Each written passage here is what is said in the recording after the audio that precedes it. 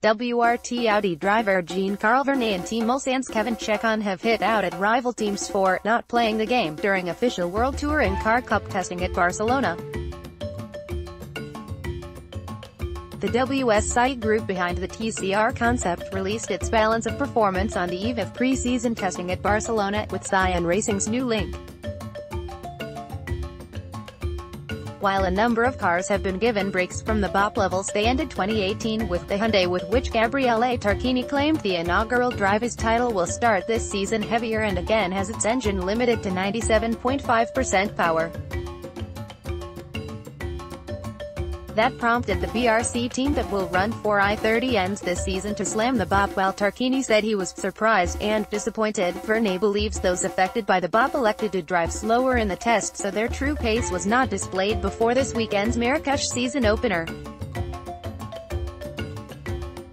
At the time of BRC's complaints on Thursday evening, Tarquini and teammate Norbert Mikulich had finished the first day of testing 13th and 15th respectively, while Vernay and WRT stablemate Gordon Shedden were 3rd and 5th and had completed 92 laps between them. "Nobody is playing the game, let's say," said Vernay. "We received the BOP and some guys are happy.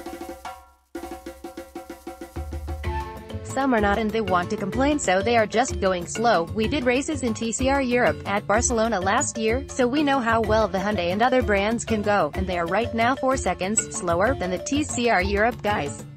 That's weird. Because of that, we can't really work on our program.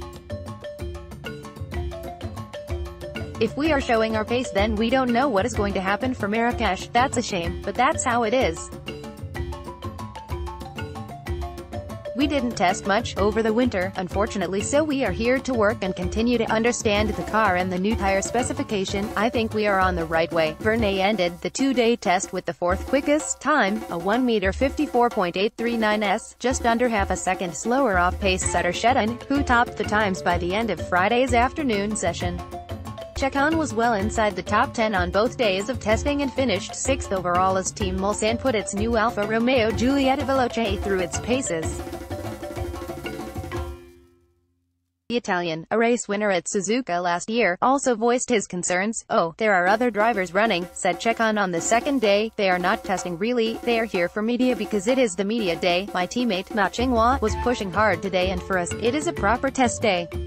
We are developing the car and trying different things out. Other teams are here just to take pictures and get ready for Morocco, so I think we are on different levels in terms of ideas." Share this article on Facebook, Twitter, LinkedIn, email.